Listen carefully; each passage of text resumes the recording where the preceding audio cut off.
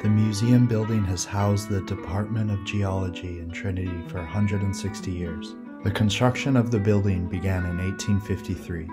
Its exterior was fully completed by 1855, but the interior was only completed 2 years later.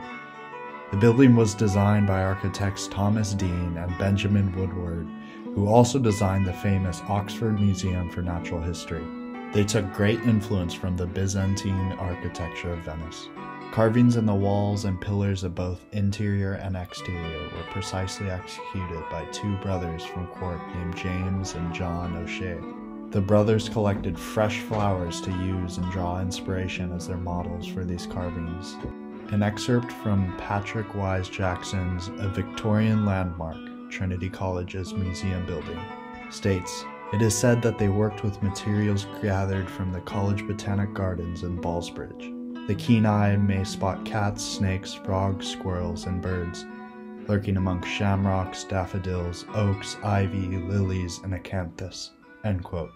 The board of Trinity initiated a competition to design a building which would house geological and other collections.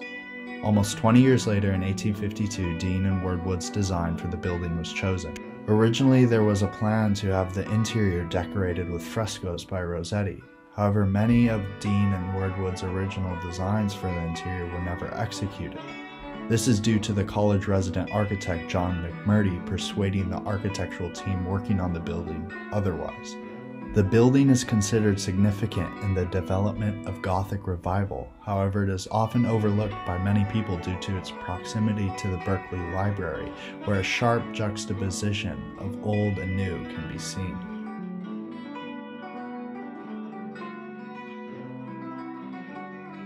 Dean and Woodward focused on the textiles of the building, using a vast array of stones. The Industrial Revolution facilitated access to new sources of stones that were suitable building and decorative materials. The interior walls are faced with limestone. The pillars, banisters, and balustrades are made up of a range of Irish marbles and Cornish serpentines. The central staircase and floor of the upper balconies is made of Portland stone. The original floor was made of Yorkshire flagstone, more Portland stone, and Welsh Feffing stone. College records show that by as early as 1860, Dublin's smoggy atmosphere had already negatively affected the stone around the exterior of the building. In 2010, a 3-year conservation project was put in place for the museum building. By 2013, many almost invisible carvings had been fully restored to their original state.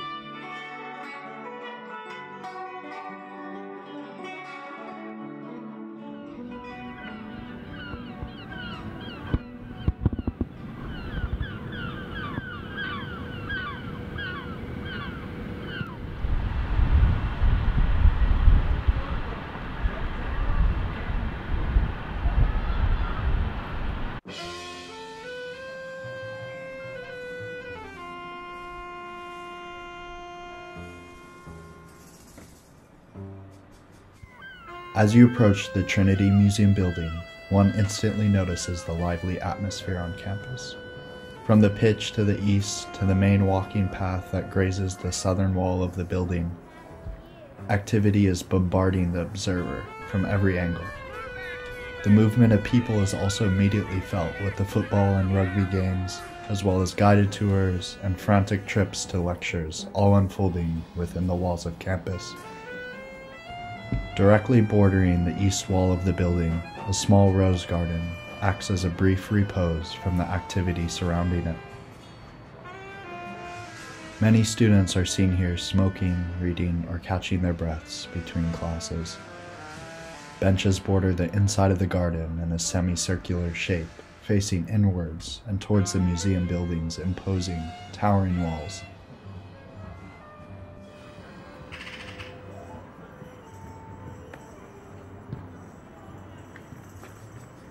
During the busiest times, several of these benches are occupied by solitary activities, but the rose garden never seems to be crowded or overwhelmed. The shrubs, trees, and wrought iron fence that border the garden act as an insulating barrier by keeping the quiet in and harsh noises out. Sitting on the benches, one's gaze is naturally led to the gray granite chimneys of the museum building and the golden crab apples alongside other colorful trees directly in front of it.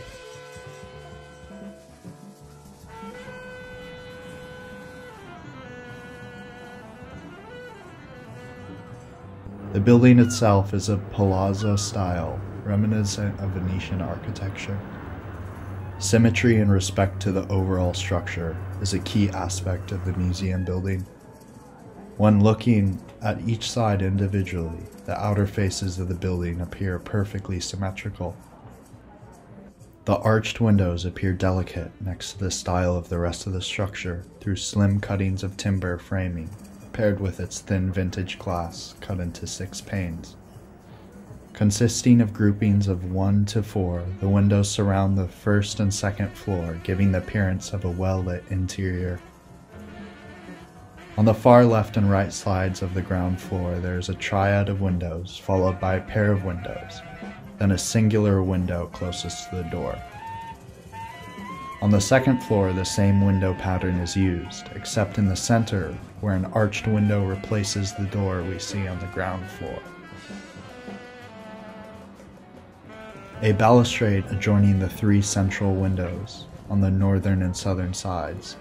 At a glance, one notices the importance of arches as a theme for the design of this building. Above the entrance of each window sit separate large arches permeated with carvings. Each carving adorning the building is unique, being made up of images of leaves, trees, flowers, feathers, and other organic images. The multitude of limestone and granite that makes up the exterior looks quite worn. Over the years, the stone has darkened from rich off-white colors to a neutral gray. The pillars surrounding the exterior windows remain plain in comparison to the matching naturalistic carvings of the capitals that lay atop the pillars. The carvings are of incredible realism, with strikingly precise details of a variety of flora and fauna. The pillars on the second floor contain more detail, with a vine-like design running down each side. In between each section of windows lies a circular plaque made up of concentric circles, triangles, and indents, containing a marble pattern.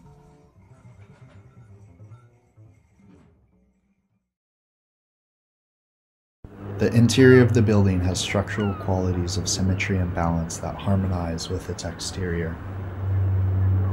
One does not notice the dissymmetry in carvings or room layout until they truly pay attention to the subtle nuances that the building has to offer. As one enters through the tall wooden double doors of the building, a soft creak emanates, continuing to echo through the interior's atrium. The few sounds within the building consist only of lingering footsteps, gentle whispers, or muffled lectures from behind thick closed doors.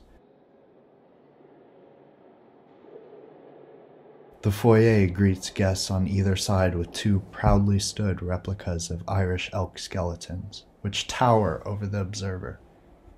Inside, there is minimal natural light imposed, giving the air and shadows inside an ominous quality. When looking straight ahead, one sees 3 archways connected to the floor by 8 marble pillars, each decorated with ornate naturalistic capitals. Steps lead up through the middle archway into the main atrium of the building. Directly ahead sits an imperial staircase, first traveling upwards then unfolding to the left and right, the banisters of which are made up of rose and emerald-colored marble, mirroring the pillars of the interior balustrades. Where the stairs divide, there is an enormous mechanical metronome centered against the wall, seeming to stare at the observer as they enter the building. Both sides of the building contain atrium overlooking mezzanines, supported by 2 arched entranceways below. Naturalistic imagery is promoted by the design of the capitals crowning the marble supportive pillars of these mezzanines. The arches themselves contain 17 red and white inlaid stones. Lining several of the upstairs walls are a number of portraits of professors, intellectuals, or other notable figures that have contributed to Trinity College. On each end of the mezzanines are doorways leading to lecture halls where the geology students of Trinity still attend. The pillars surmounting the mezzanines extend upward, drawing one's eye to the ceiling and natural light extending down from it. The only natural light that enters the main atrium is from two large glass and tile domes situated 3 stories above the ground floor. Surrounding the dome's cap of glasswork, there is a myriad of blue, red, and white enameled tiles inlaid to create a series of triangles radiating outward from the skylight. This is much similar to how the natural light enters the dome and the circular patterns adorning the exterior walls of the Trinity Museum building.